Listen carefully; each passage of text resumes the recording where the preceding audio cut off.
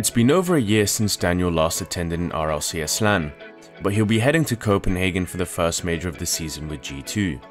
He's played phenomenally well to kick off his campaign this year, leading G2 in scoring with just under a goal a game, and doing so in a variety of ways.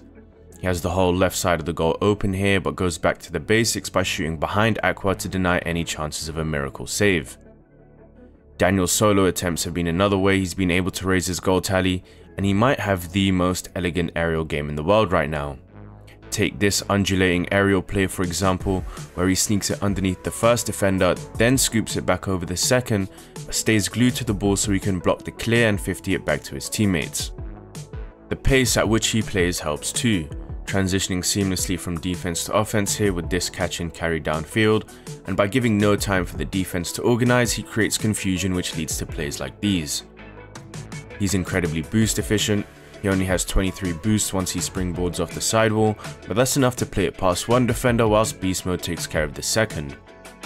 This time is to the ceiling from Daniel, and following it up with a reset but tracking it to the goal line to force it in with the 50. He doesn't get his landing right here, but recovers beautifully with a pre-flip to catch and carry it over first killer, and then somehow finds a way to create just enough separation to go for a reset and float it over a mesmerized Chronic.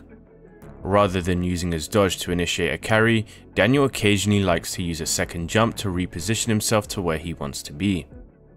It can also help him reach the ball in awkward positions like this bounce off the curve, using it to realign himself to the trajectory of the ball. Or on this play where he comes off the backboard and slips back underneath the ball so he can push it forward to set up his teammate with an aerial bump. Here's another aerial bump, this time coming off the sidewall and using his dodge to play the ball into the middle whilst he moves ahead to clear the way for Atomic. Daniel's been a great playmaker for his team, making use of his mechanical gifts to create unique opportunities for his teammates. This looks like a solo play until he maneuvers to the right to open up an angle for a pass inside, and it's a beautiful read off the curve here, combined with a perfectly placed ball into the middle to serve it up to Atomic behind. Daniel's ability to beat defenders and play into the seams of a defense also opens up passing options.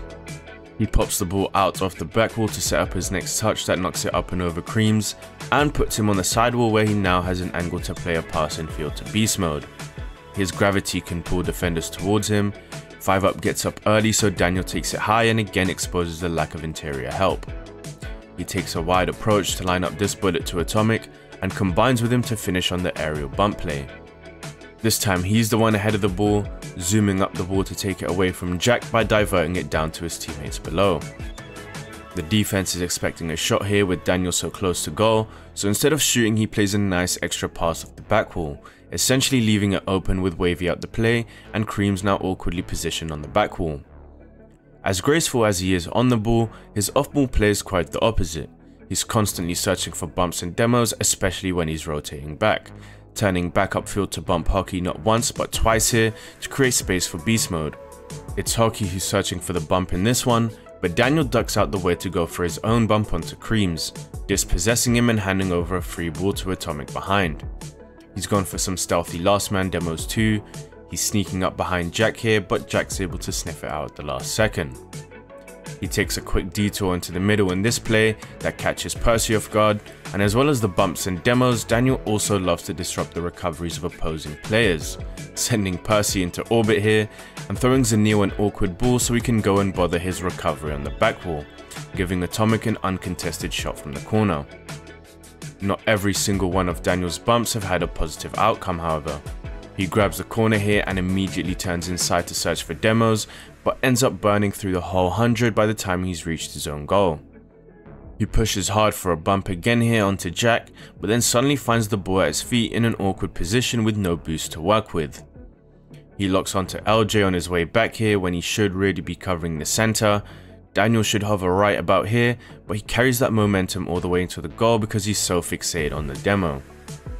He throws off the rotation again here as he looks for bumps onto Chronic and Jack, but ultimately ends up taking the corner of beast mode, who adds salt to the wound by taking his own trip to the other corner, leaving Daniel by himself to push the ball out of defense. In this one, Daniel comes from the opposite corner to demo Jack, but expends all his boost in the process. The next ball is left uncontested because he's upset the rotation, and now all three of them are scrambling back to get into position. Atomic and Beast Mode end up double committing because of the confusion and leaving Daniel helpless on the goal line. G2 have tried not to leave their last man vulnerable. Daniel does immensely well to turn back into the play here to assist Beast Mode and avoid putting him in a potential 2v1. But this hasn't been a consistent theme for G2. Oftentimes the priority is boost, so they'll take wide rotations back that leave large gaps in their defense. It's wide open inside again here with neither Daniel or Atomic wanting to take initiative to turn back and challenge. And it's not just when they transition back from offense, but also when they get low on boost defensively. Having all three of your players in one corner is never a good sign, because that means there's space left open somewhere else, and bad things are bound to happen by constantly pathing to the corners like this.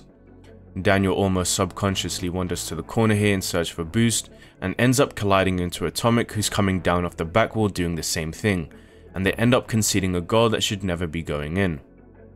They've had problems challenging together too, Daniel zooming around everywhere here, and similarly on this next one, where he descends off the ceiling to force the ball, only to be met with Atomic forcing it too.